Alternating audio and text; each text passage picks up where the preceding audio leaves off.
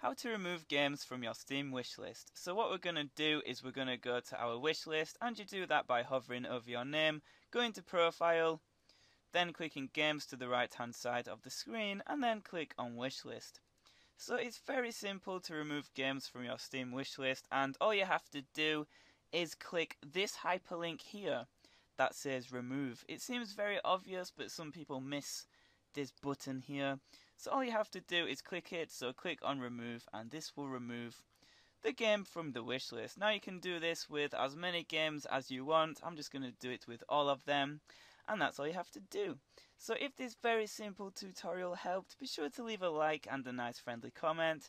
It lets me know that I helped you guys out, and that would be awesome. So thank you for watching, and I'll see you guys later.